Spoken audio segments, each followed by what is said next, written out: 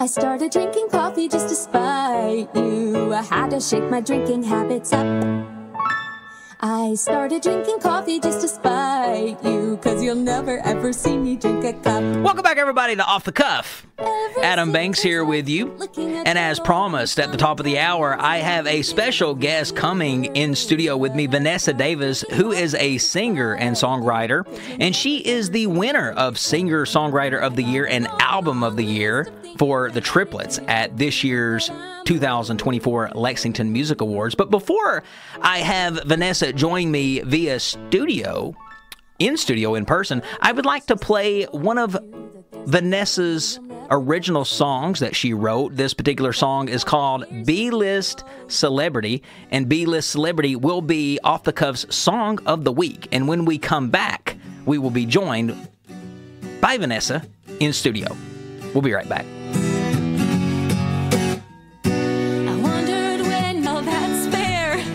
All right, folks, enough waiting. I can't wait anymore. I'm too excited. So, you just heard B-List Celebrity by Vanessa Davis. And, folks, without any further ado, I have the actual Vanessa Davis sitting in studio with me. The real one. Hey, thank you so much, Vanessa, for being here. This is a long time coming.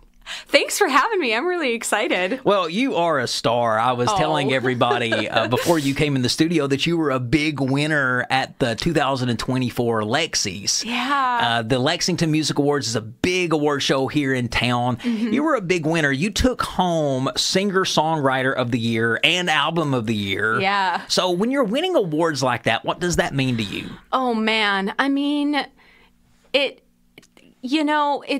it's validating, but at the same time, when you don't win, that doesn't mean that it's not validating, because I haven't won everything that I've been nominated for, But being nominated is, everyone says it's a huge honor, but it honestly really is, because it's peer-to-peer. Yeah. And winning something like that, especially Album of the Year, because the thing about this EP is that it's not fancy. It's not hugely produced. There's no extra instruments. I didn't hire a band to come in and play because I'm a solo act. Right. I wanted something that reflects what I'm going to sound like when you hear me live.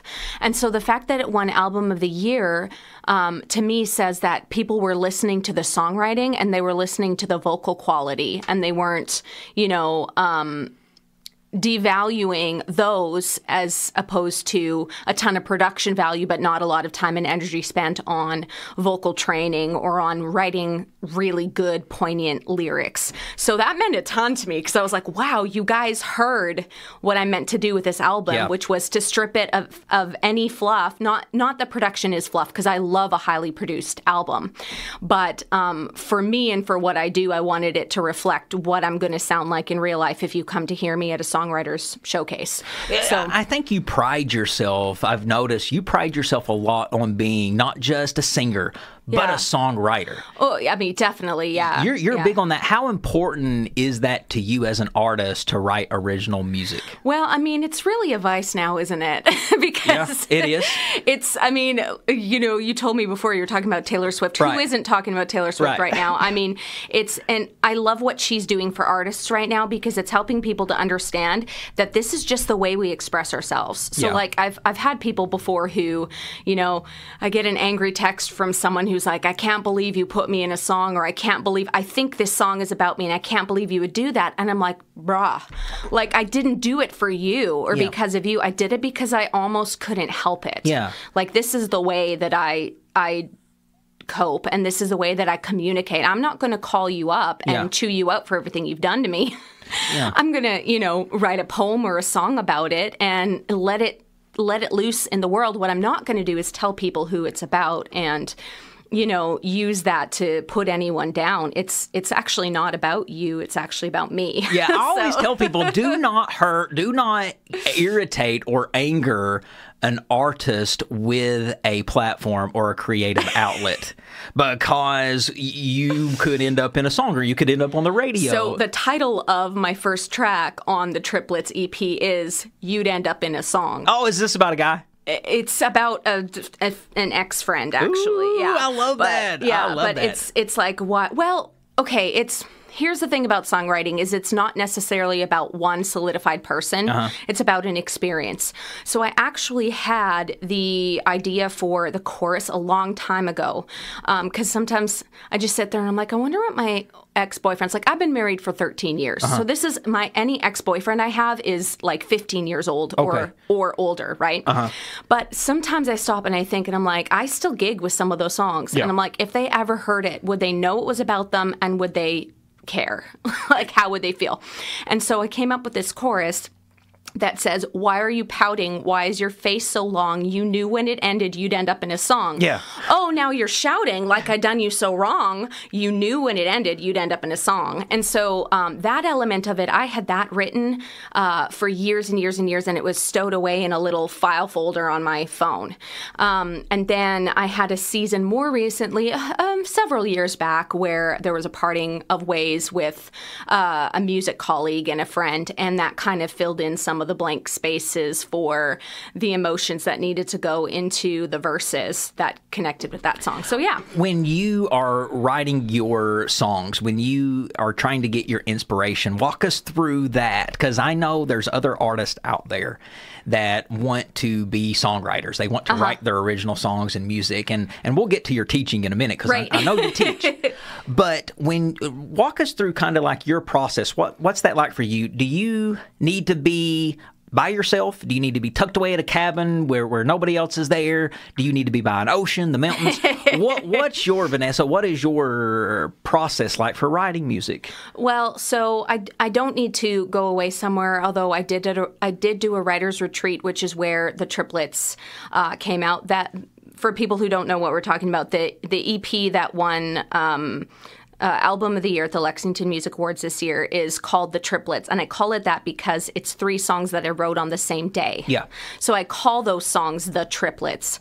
And so I wrote that on a writer's retreat. And for writers who are looking to go on a retreat, you don't need to spend a lot of money and go like into the mountains or go to one of those places that they have specifically reserved for writers. I just called up a friend who has a cool loft house in the country and asked if I could borrow her house while she was at work. Yeah. For like 4 days in a row. And I just went to her house 9 to 5 and wrote, and then went home at the end of the day, came back the next day, wrote, etc. Do you pull from past traumas? All the time. All the time. Nothing's off limits. Seriously. Like you hurt me a decade ago, I might write a song about it tomorrow.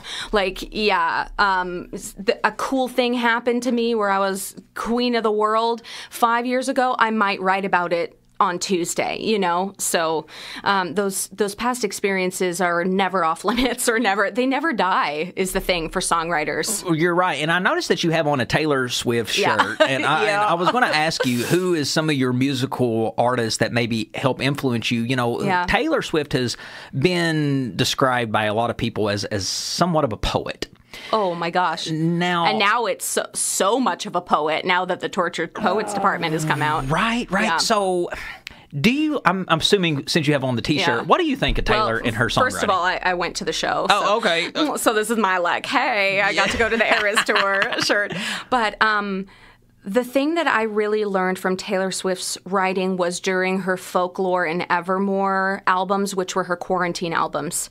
And in those, she explored a lot of other people's stories, both real and fiction. And that really gave me permission to not always have to write from fact. And that was when I started exploring some other stories or some other ways to say things that don't always have to be 100% how it happened. Like if I throw in a line that sounds better than what the truth was, that's okay. That's not me lying. That's me telling a better story. Because as songwriters, we're storytellers, and it doesn't mean that 100% of what you're hearing is how it actually happened. I love that. I absolutely love that. So what kind of new projects do you have going on as we speak? Yeah, well, the super new and super top secret, because I haven't actually sat down to write anything yet. I've got things on my voice memo, and I've got things in my little notes app on my phone where when I when I feel, and you were asking me about this process, for me, it's when I feel the muse, I sit down and write. And yes, I have to be alone because I don't want anyone hearing me hashing out my nonsense and my garbage. Right. So, like, I don't even want my husband hearing when I'm writing. Right. I go and I shut the door and I write, and he knows to leave me alone. Because it's like you're learning how to play an instrument almost, and it don't sound that good. I don't want him to hear all the mistakes. Yes, yes. He can hear it when it's finished. Yes. So I'm a new mom. I had a baby in December. Congrats. I know, yes. thank you. How old? And he's 4 months now. Woo, Yeah, that's a baby boy. So he is a baby boy, Yeah. and he's the greatest.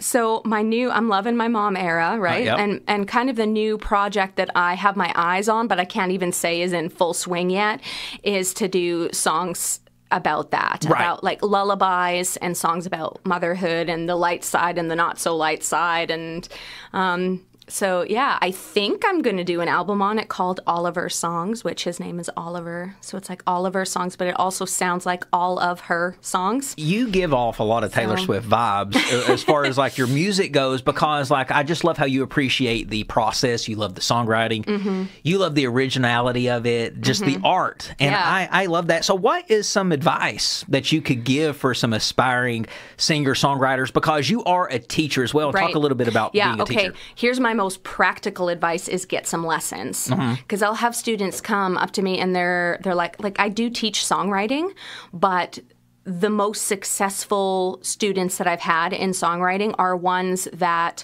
are investing in musical knowledge. So you can't not know how to play any instruments or understand chord structure and expect to be able to write a song. Like, that's probably not going to happen. And if it does, you're going to be someone who's rattling off a melody and you don't know what key you're in, you don't know what chords you're using, and then you need someone else to come along beside you and put chords to it, but there are different chords that could go to this part, and what do you want it to sound like? And then it's very much them almost writing it for you. So my most practical advice is if you're looking to songwrite, you need to get music lessons. Learn guitar or learn piano. Is that something that you as a teacher can help students with? Yeah. Oh, I teach voice, piano, and guitar. And then I teach theory and songwriting as well. So you could come and get all the package. Tell everyone. Get the whole package. Tell everyone right now listening on the Lexington airwaves and beyond how they can connect with you to get in touch with you for those lessons. Sure. So disclaimer, I do have a wait list. Okay. So it's probably going to be a while. She's good, folks. But I do take new students in the summer. So if you're wanting a couple casual lessons here and there, that happens in the summertime.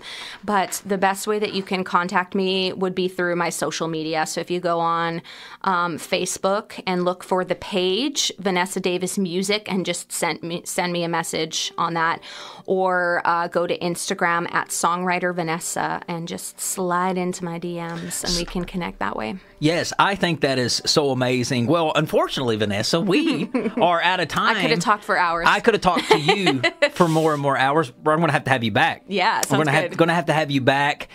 This always happens to me. I always want more time with my guests. But thank you so much. Folks, go out and follow Vanessa on social media. Hit her up for those lessons. It is, if you want that Taylor Swift vibe, you got one right here in the city. I'm telling you, she's very talented. Her awards speak for themselves. Thank you for listening to another episode of Off the Cuff with Adam Banks. We will be back same time, same place. I am Adam Banks, and this is Off the Cuff. I'll catch you down the road.